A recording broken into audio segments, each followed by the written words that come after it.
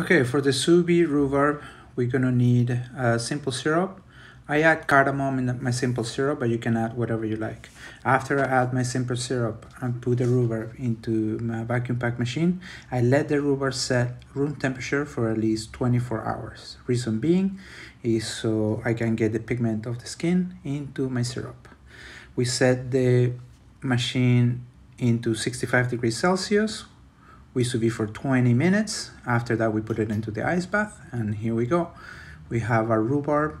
You have a beautiful texture.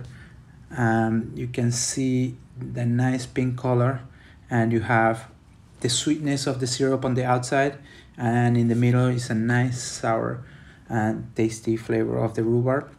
The texture is just very, very beautiful. It can be used for salad or anything else. I get my syrup.